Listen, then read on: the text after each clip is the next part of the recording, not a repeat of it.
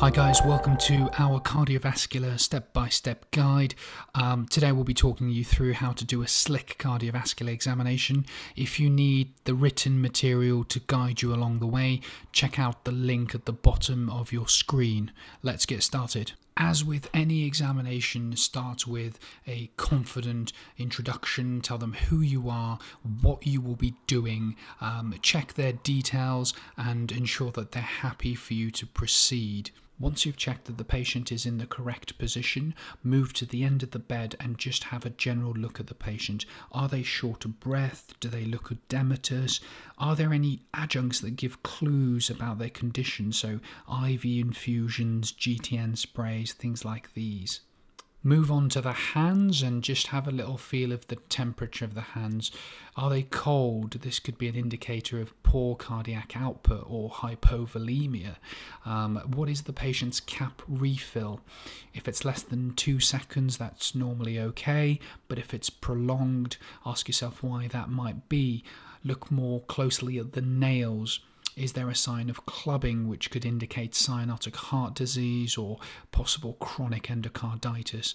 Again, look for things like splinter hemorrhaging, a sign of possible subacute bacterial endocarditis. After this, move on to check the patient's pulse. You're feeling for character and regularity. Spend about 15 seconds doing this and multiply by 4. Also spend 15 seconds having a little look at their respiratory rate. Move on from here to check both radial pulses at the same time, looking for any possible delay.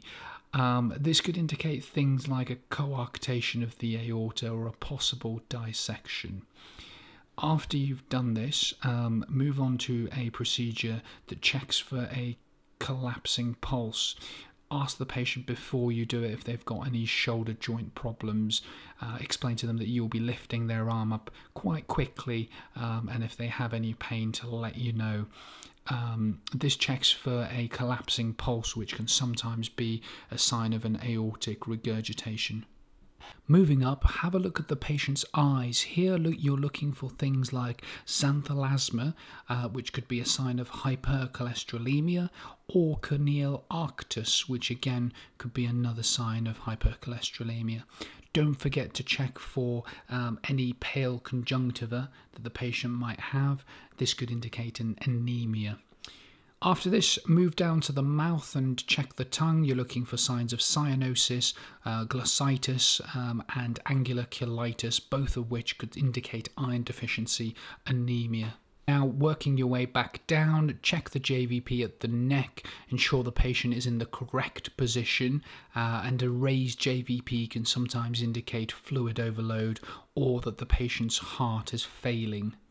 You can also check for hepatojugular reflux, and this essentially involves applying firm pressure to the liver and then checking for a sustained rise of the JVP.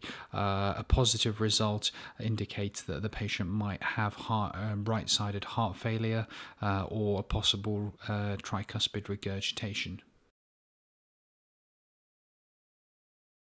Once you get to the chest, the first thing to do is to have a general inspection of the chest, looking for any scars or pacemaker boxes. Next step is to palpate the chest, and the main things you're feeling for here are heaves, which are basically hypertrophy of the heart, or thrills, which are palpable murmurs.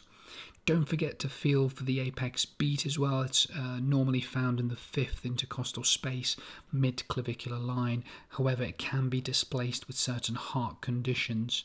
Move on to have a listen to the heart.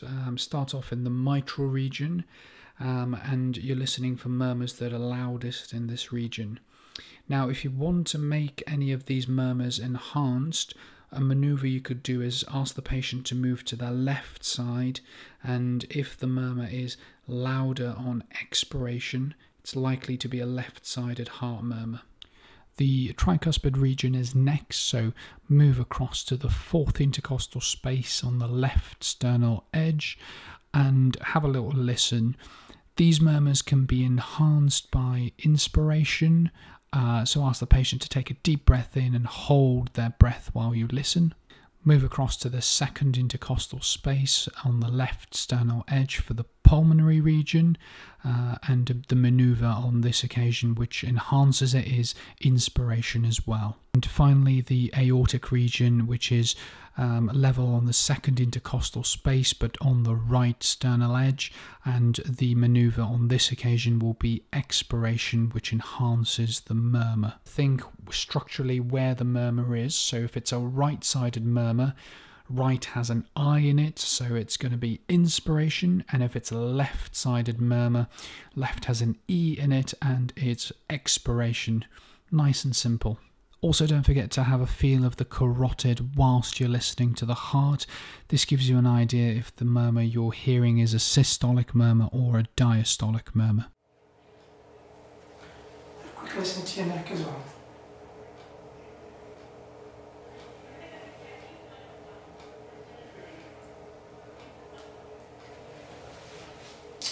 Okay. Do you mind just sitting forward for me so I can have a quick look at the neck?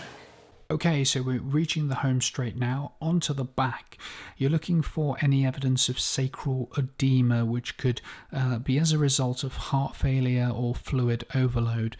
Have a listen to the lungs, and particularly the lung bases, for any crackles, which again could indicate both of those things. Next, conduct a brief vascular examination. So start off with the abdomen, have a listen for any aortic bruits or renal bruits, and have a little feel for any evidence of aortic aneurysm. Move down to check the pulses in the popliteal region, check the posterior tibialis pulse and the dorsalis pedis. Might be a good idea also to turn to the examiner and say, normally you would check the femoral pulse, would they like you to do that today? Often in examinations they will turn around and say, no, that's fine, continue with your examination. Thank the patient for their time and ask them if they have any questions. Turn to the examiner and explain to them any other procedures or examinations you would like to do. At this point, it's probably useful to summarize your examination findings and to go on and explain some further investigations you would do. The best way to do this is to break up the investigations into bedside tests, blood tests, and radiology. Okay, guys and girls, that's pretty much it. If you need the written guides to go along with it, click on the link on oscepass.com in front of you. Likewise, if you just want to see the run through of this video without me talking through it, you've got the video on the right side of your screen to click through. And if you found this useful, please share with friends and leave a comment below. Let us know what else we can improve. So we'll see you on our next video.